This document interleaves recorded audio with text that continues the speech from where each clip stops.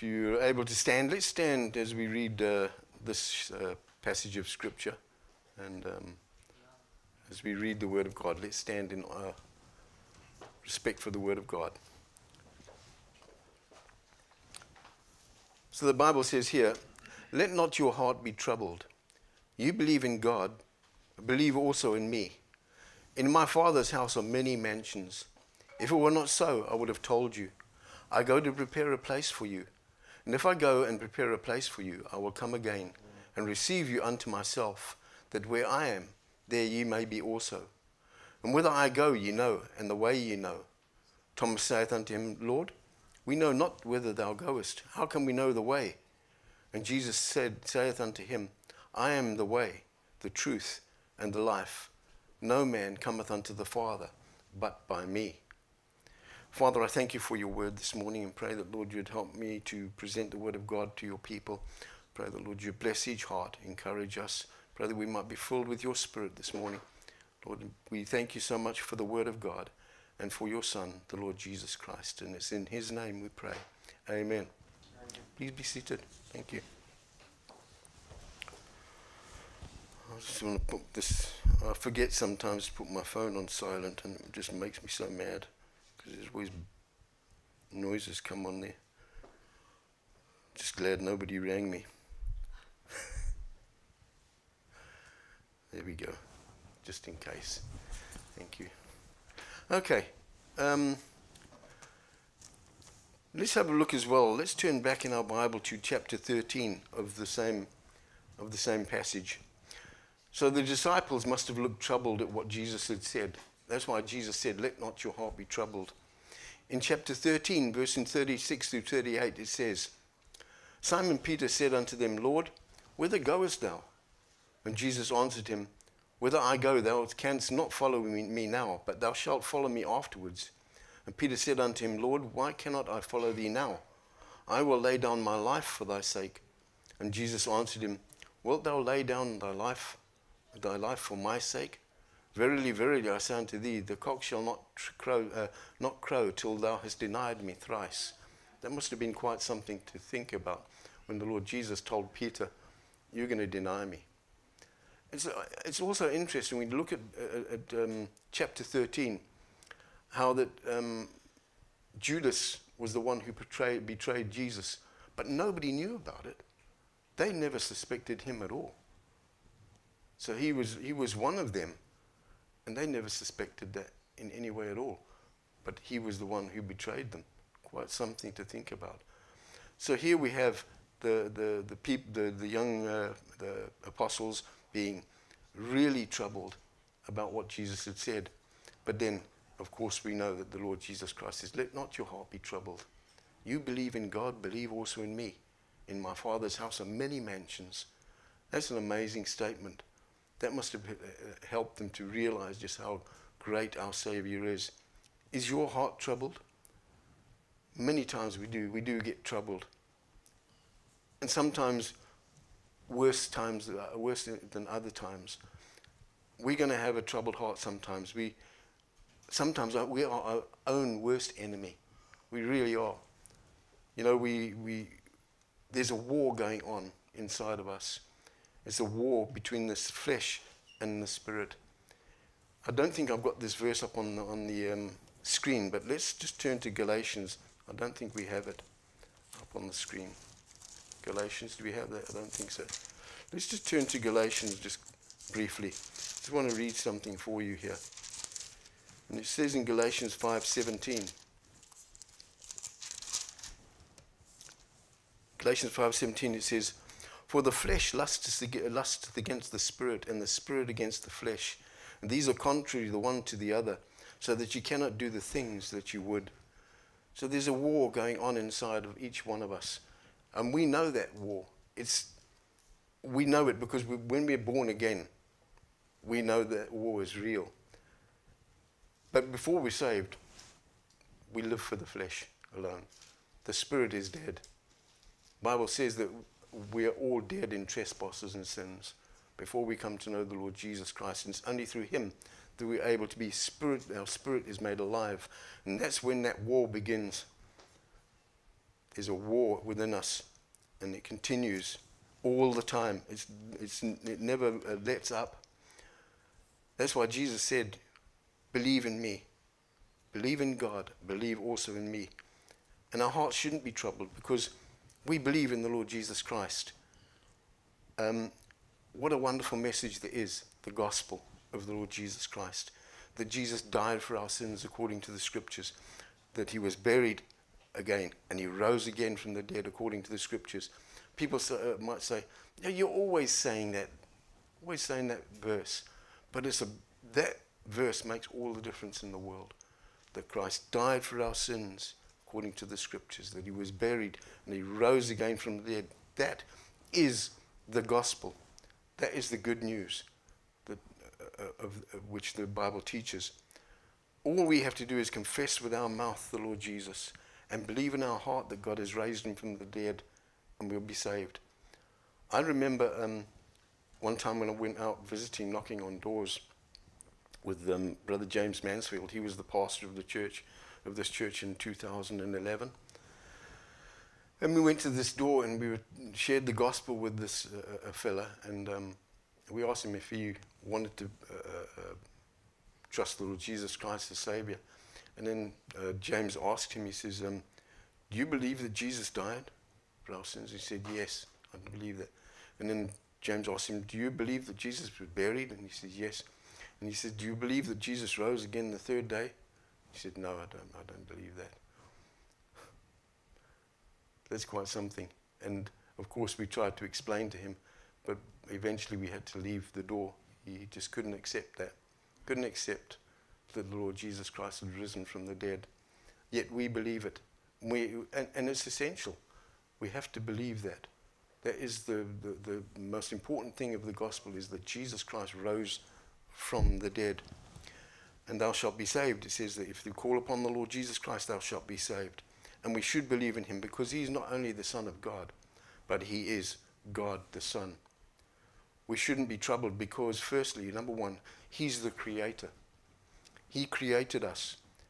God created us out of the dust of the earth and breathed into Adam the breath of life. It's amazing that that breath that was breathed into Adam all those millennia ago is the same breath in us. We live because God breathed life into us, into Adam, and we still have that breath. That's an amazing thought. Some have said that verse where it says it breathed into him the breath of life, it's the breath of lives. Each one of us live because God wills that to be so. He could take your breath away like that, in a flash. He could do it. And he has done it. Do you remember Ananias and Sapphira in the book of Acts? Where they lied to the Holy Spirit, and they were standing there, and the next minute, gone. Then his wife came in and gone. Our breath is in us because God put it there. Let's turn in our Bibles to Acts chapter 17 and just read this passage. I'm sure everybody's familiar with this passage. Acts chapter 17. I think I have it up on. We have it up on the screen. We should have. Acts chapter 17. In Acts chapter 17, we'll be looking from verse 22 through 26. And the Bible says, Then Paul stood in the midst of Mars Hill and said, Ye men of Athens, I perceive that in all things ye are too superstitious. For as I passed by and beheld your devotions, I found an altar with this inscription, To the unknown God, whom therefore ye ignorantly worship, him declare I unto you.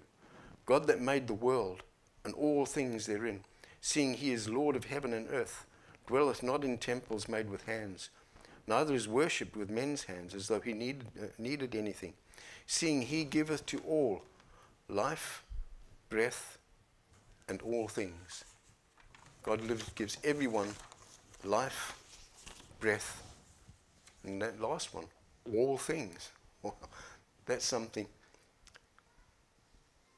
To the unknown God, they were worshipping somebody they didn't even know at all. Amazing thing to think about. Let's have a look at Daniel chapter 5, verse 23.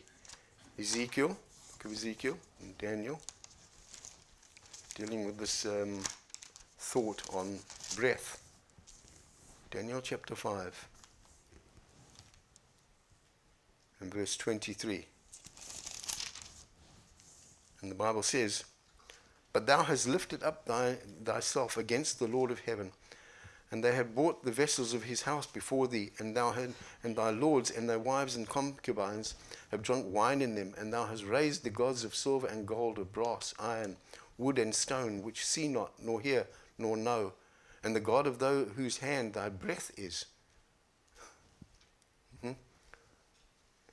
Even this man, if you look further back on this situation here, it's when the hand was writing on the wall in Daniel. And then Belshazzar, the king, called Daniel to interpret what was written on the wall.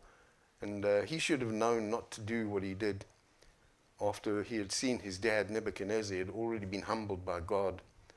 Nebuchadnezzar was brought down for 7 years and was in the field like an animal, eating grass. And then the Lord gave him back his kingdom. And his son should have known that, not to do what he did, where he took the vessels from the temple, which were in the thing, and started drinking wine and using the vessels from the temple, God's temple. And what a blasphemy to him, and a slap in the face to the Lord of the universe. So he told him here, he says, "You should have known what you're doing." He says, "A God in whose hand thy breath is." And it was quite interesting that when after Daniel had told him about this, that it wasn't long after and that same night that the king Belshazzar was killed. That same night. Quite an interesting statement, quite an interesting thing. Turn back as well regarding this thing with breath, that God is the creator. Let's turn to Job. Go back to Job. Job chapter 12. Also dealing with this idea of breath and how God gives all life. He's the creator. He created us. Job chapter 12. And we'll be looking at verse 10. And it says, "In whose hand is the soul of every living thing, and the breath of all mankind." Well, it's quite a statement, that, isn't it? That everything, all living things and all breath is from God. You know, I just love creation. It is just life, and creation is amazing. It is. If you really look, we don't look enough. Unfortunately, we just don't really look hard enough at what God has made. Now, this planet teems with life. He created us, and he also created the heavens and the earth. He created everything. In John 1:3 it says, "All things were made by him, and without him was not anything made that was made." Nothing.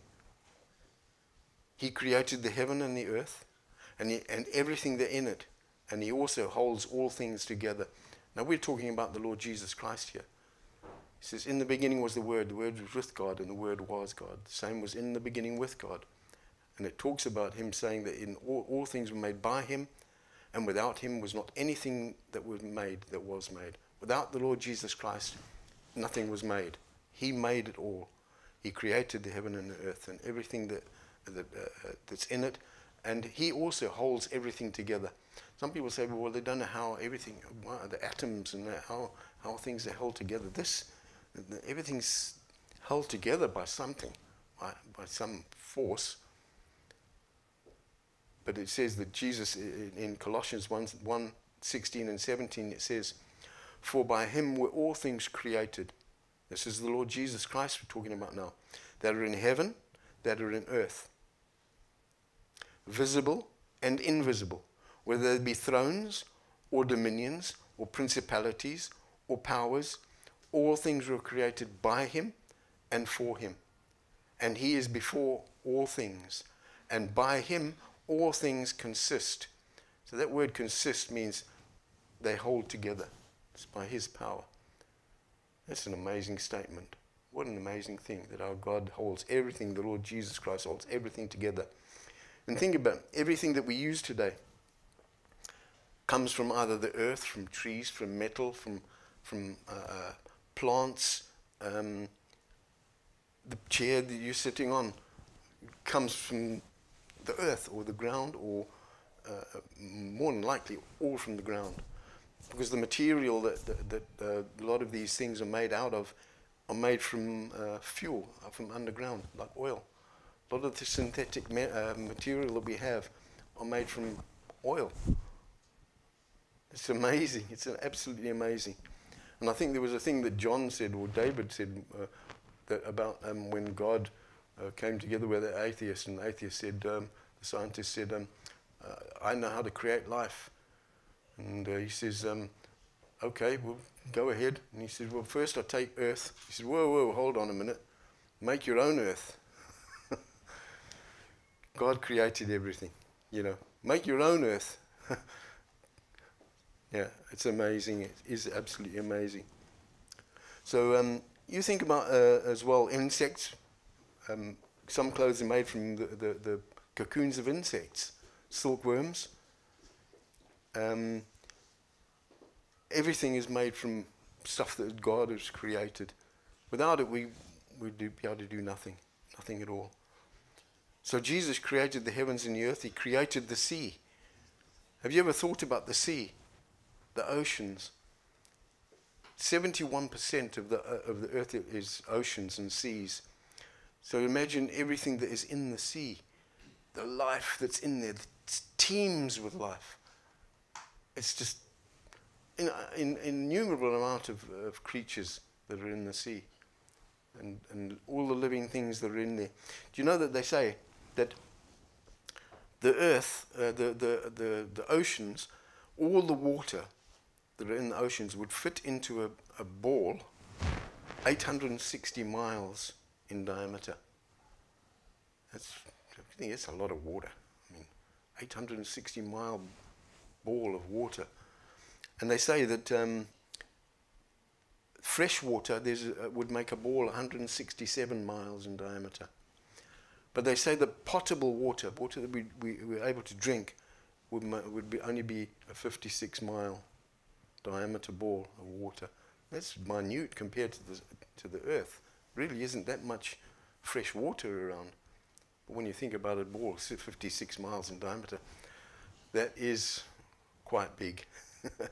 Okay, so it's a vast amount of water that covers this earth, and Jesus Christ created it all. Jesus also created the stars. Oh, don't get me started on that. It's amazing, isn't it, that the Lord Jesus Christ created the stars? It's amazing that in Genesis it says that God made the sun, and then he made the moon, and just like an afterthought he says, oh, and he made the stars also.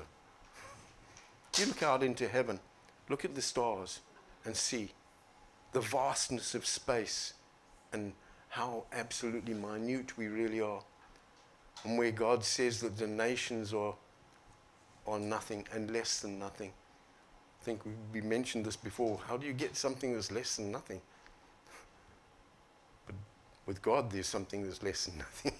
Don't know how it is, but it says that the nations are less than nothing.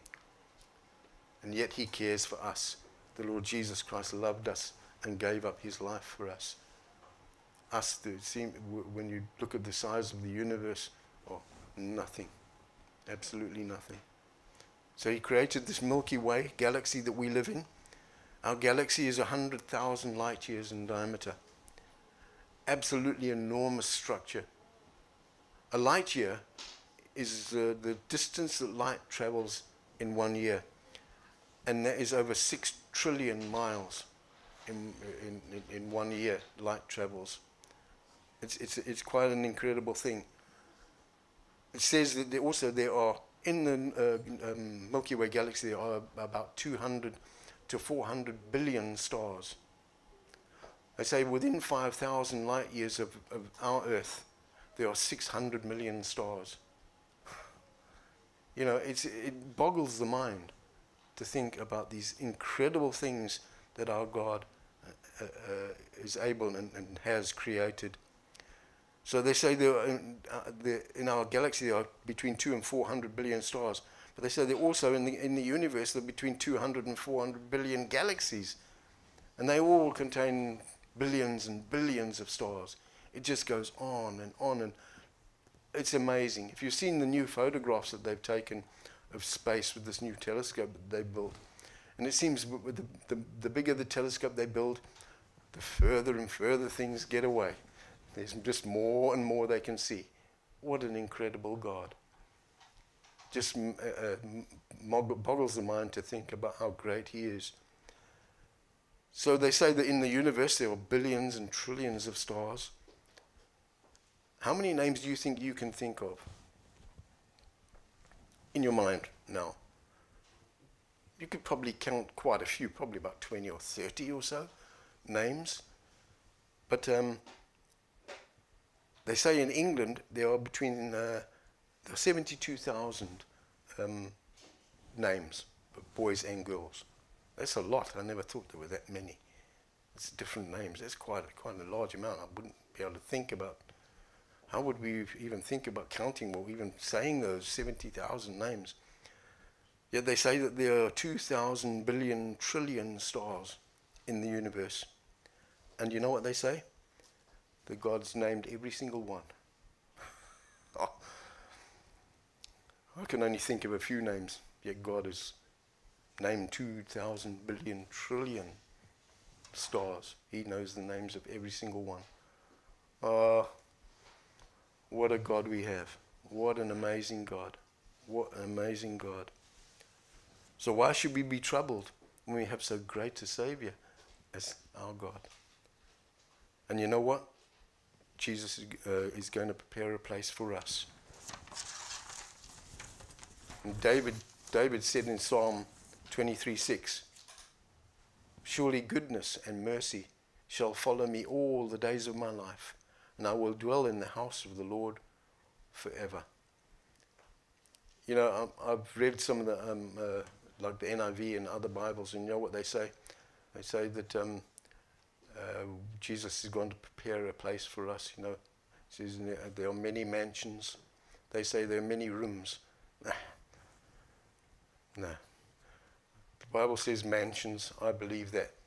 There's more than enough room in heaven for each one of us to have a mansion. But to think of a room seems like a cell or something, you know. There's a room over there, you know. But a mansion, when we think of a mansion in our mind, we think of something really grand and fantastic. And God has prepared a place for us, and he's going to come again to receive us unto himself. There's a mansion in heaven being prepared, and it says in Revelation that this new Jerusalem, this new city that is being made, was probably, we can hope that it's finished by now, and it's all ready to come down. When the Lord Jesus comes down, and he's going to shout, and he's going to call us to be with him, and we will be with him in that city which is 1,500 miles square, 1,500 miles high, but made with all jewels, and the wall encrusted with all these fantastic stones and gold, so pure that it's like transparent glass. And it's true. Even in your mansion, it'll probably be made of transparent glass. We've got nothing to hide. You have to be able to see all the way through everything, because there's nothing to hide. There's no sin there. It's all gone. All this mundane system gone, and we'll be with him, our glorious Savior. It says there are 12 gates, each gate made of a single pearl, streets of gold so pure that it's transparent, a river of water of life coming out of God's throne and of the Lamb, trees of life either side of the river, bearing 12 manner of fruit each month. Only the best for God's children. Only the best. The best thing is, though, out of all of this, you know what that is? That Jesus is there. And that we'll be able to see his face. What a glory. What a thing. Remember when, let's just turn in to book of Revelation briefly. I don't think I put that in on our thing. Let's just turn to the book of Revelation chapter 1, where it talks about the Lord Jesus Christ and how John saw the Lord. Revelation chapter 1.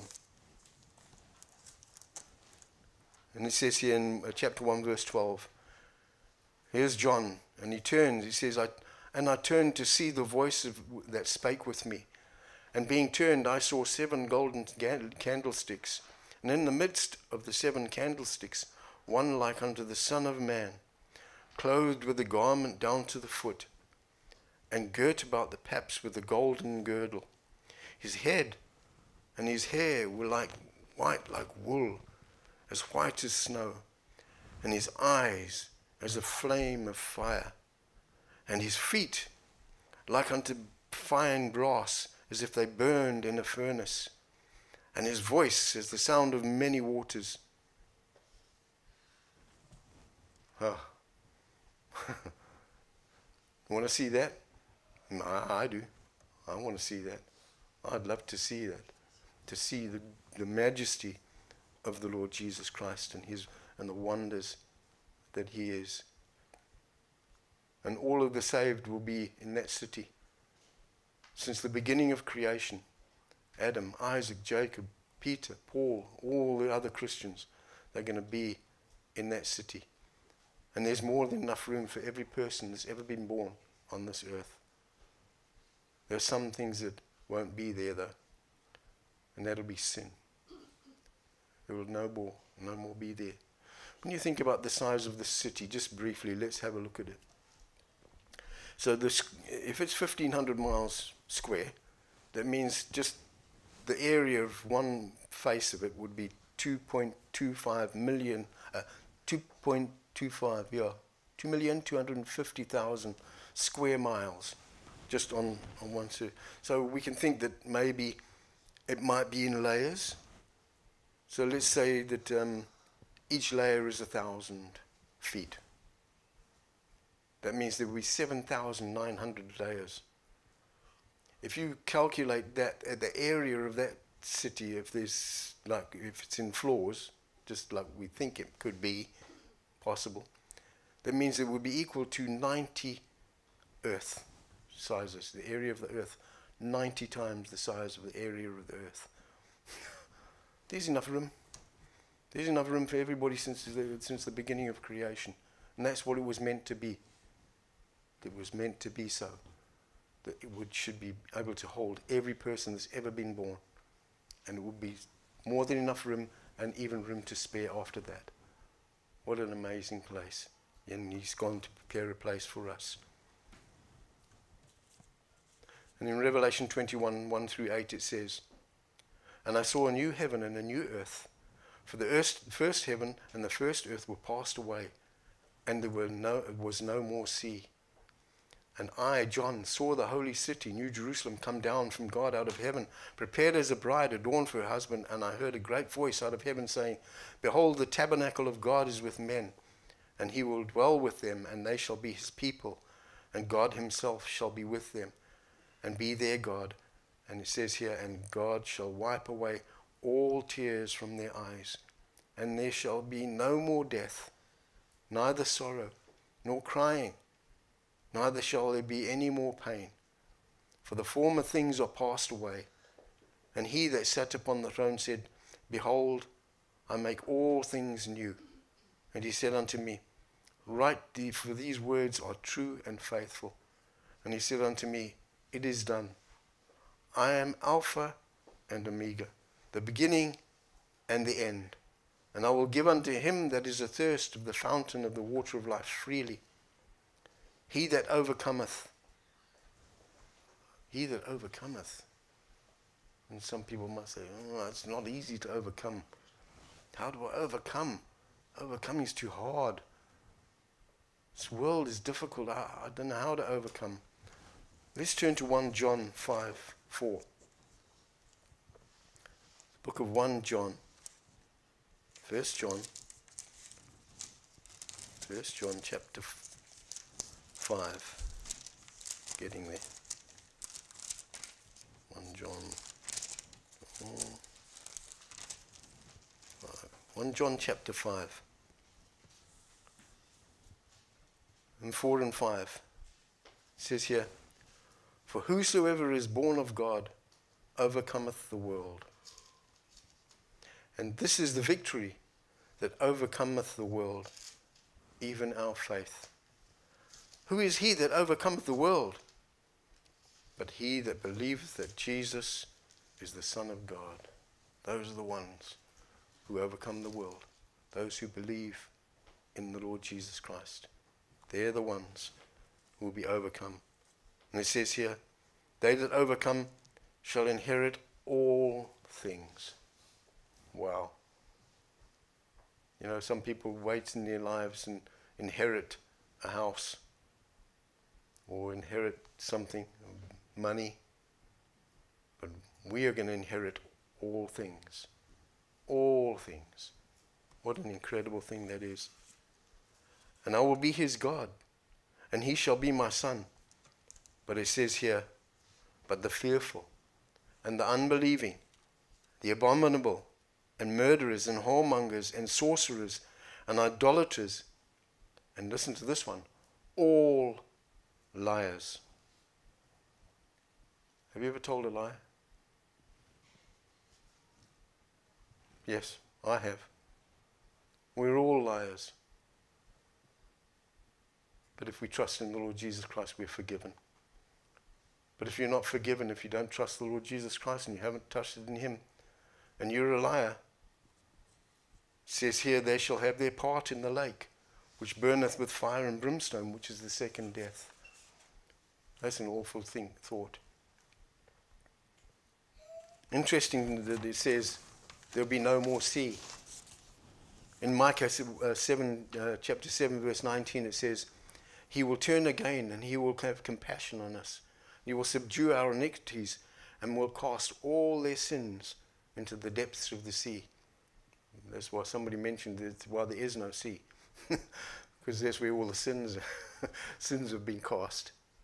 But there will be no sea in the new heaven and new earth. Doesn't mean there won't be any water. The Bible doesn't say there won't be any water, but there won't be any seas. Also, what won't be there? No sorrow, no crying, no pain, no death, no curse, no night, no night. That means, that's quite interesting. It means you never sleep. People said, I think we're talking, David and myself, said, oh, I like sleeping though. It is nice to have a kip, isn't it? But there's no need. In heaven, there's no need to sleep. We don't need rest. We remember that the life as we have it now is in the blood. Life is in the blood. Yet, when we in heaven, life will be in the spirit. It'll be different, and we'll have eternal life.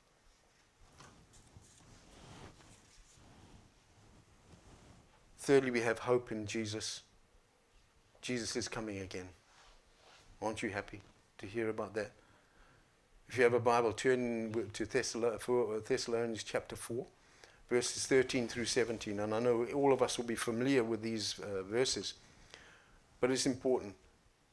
And it says, but I would not have you be ignorant, brethren, concerning them which are asleep, that ye sorrow not, even as others which have no hope. Did you hear that? Others that have no hope. It's awful to think of having no hope. But there's hope in the Lord Jesus Christ. For if we believe that Jesus died and rose again, even so them which sleep in Jesus will God bring with him.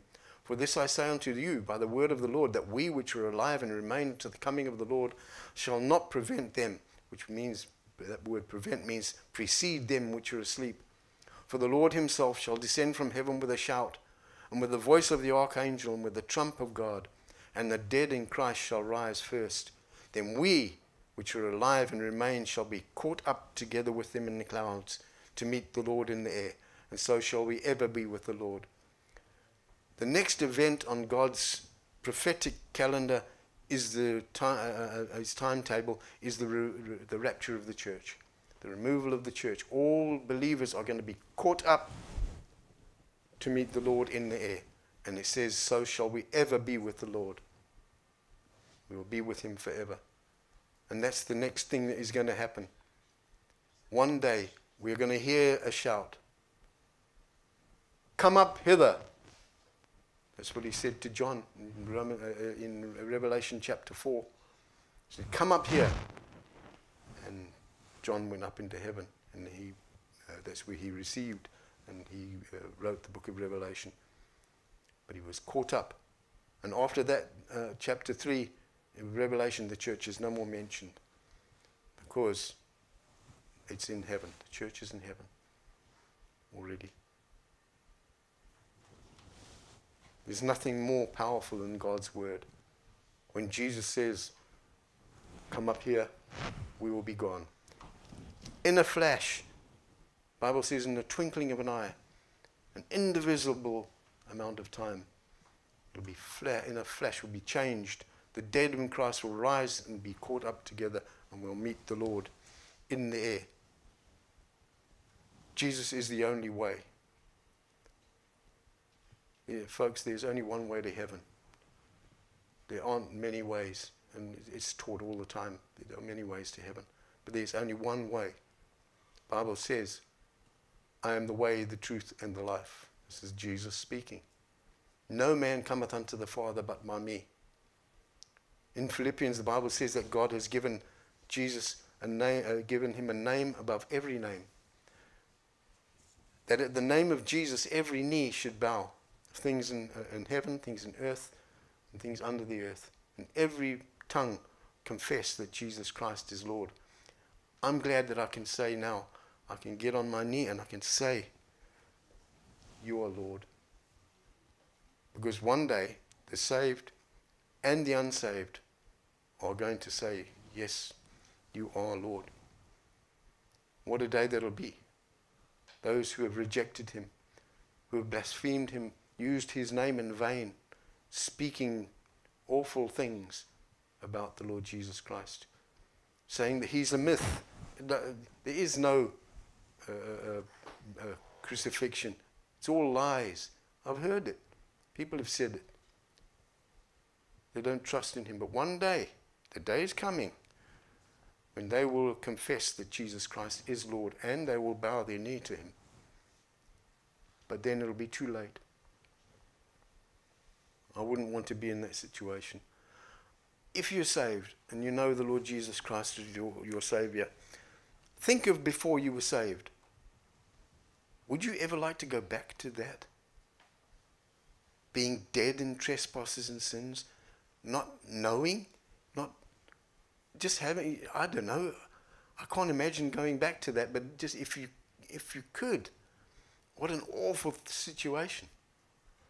But because we are saved and we've trusted him as Savior, it makes all the difference. And let me tell you as well, that once you're saved, you're always saved. You cannot lose your salvation. You cannot be lost again.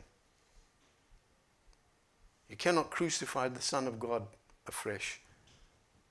We are crucified with Christ. Nevertheless we live. That's what Paul said. Yet not I, but Christ liveth in me. We are raised together with him.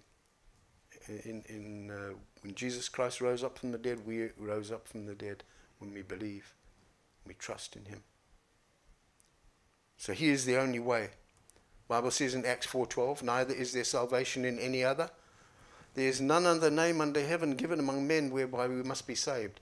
There is no other way. No other name. You can think of any name you want, but there's only one name that saves. That's the Lord Jesus Christ. He's the truth. God's word is truth. Jesus Christ is called the Word of God. The Word of God is true. In the beginning was the Word. The Word was with God, and the Word was God. John 1:14a says, and the Word became flesh and dwelt among us. It says, and we beheld his glory, glory as of the only begotten of the Father, full of grace and truth. So the Bible tells us that Jesus is faithful and true in Revelation 22:6. Then Jesus is life. Jesus said, I am the resurrection and the life. He is the source of all life. John 5:24 says, Verily, verily, I say unto you, he that heareth my word and believeth on him that sent me hath everlasting life, and shall not come into condemnation, but is passed from death unto life. Now listen to these words where the Lord Jesus Christ is talking here. And he says, Verily, verily, I say unto you, the hour is coming, and now is, when the dead shall hear the voice of the Son of God. I don't know if you remember,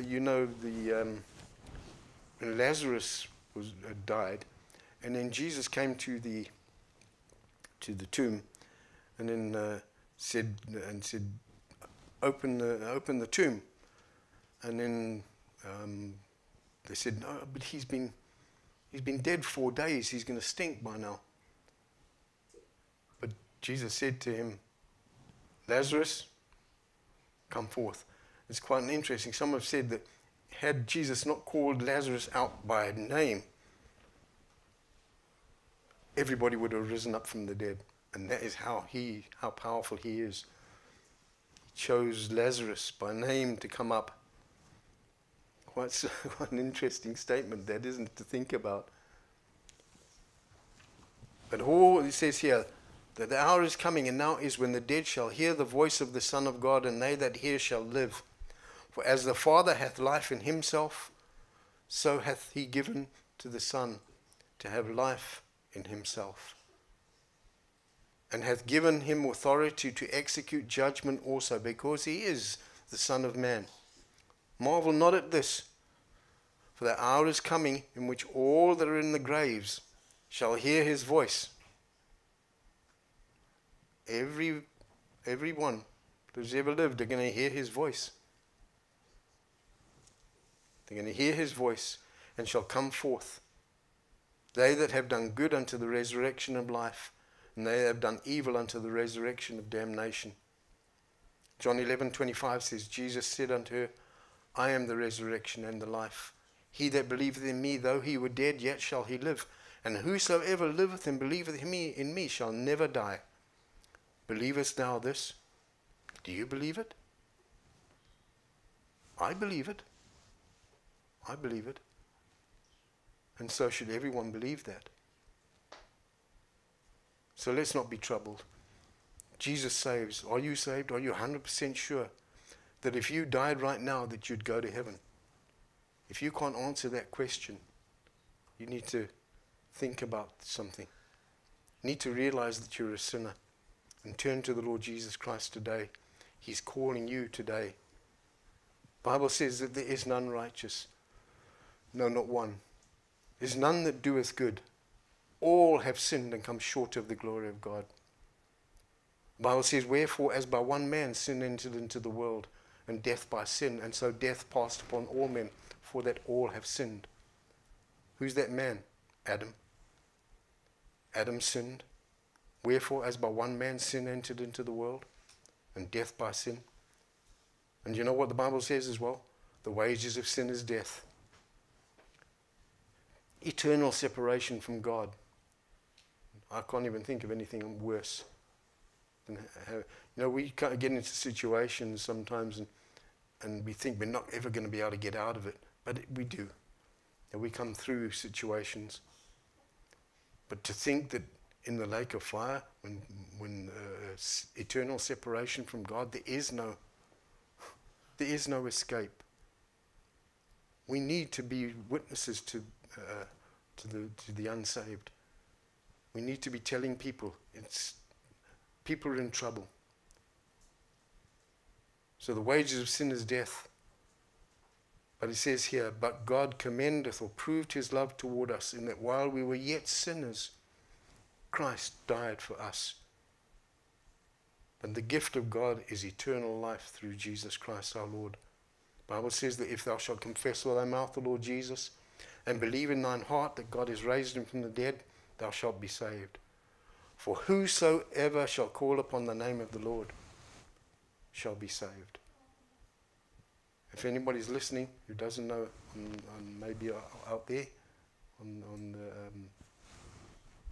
the airwaves, if they're not listening, please think about it. Think of what the Bible says. Think about sin and what it's doing to your life, destroying your life. But there is a way of escape, and that is through the Lord Jesus Christ. For whosoever shall call upon the name of the Lord shall be saved. Amen. Father, I thank you for your word. Thank you for your goodness. Thank you for the Lord Jesus Christ. And we long for the day that we will see your face. And the Lord, what a wonderful day that will be when we look upon your beauty and your wondrous